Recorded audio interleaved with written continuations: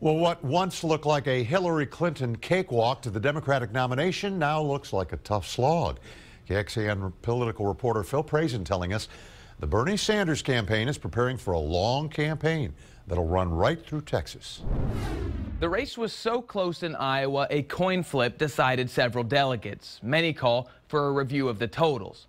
Polls all year in New Hampshire show a big win on Tuesday for Senator Bernie Sanders. Meanwhile, 2% separates the two candidates in the latest national survey, and the Sanders campaign opened its 8th brick-and-mortar office in Texas to make a play for our state.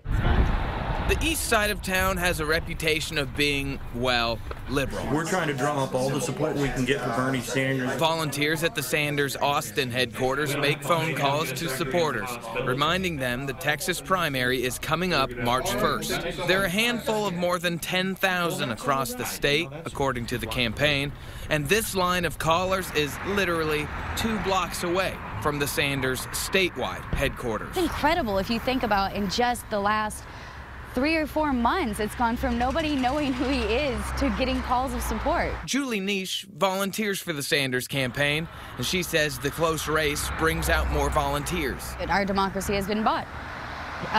Bernie Sanders is the only candidate that's going to address the primary cause of the corruption in our government. Texas played a major role in sending then-Senator Barack Obama to the White House. We'll call back another time.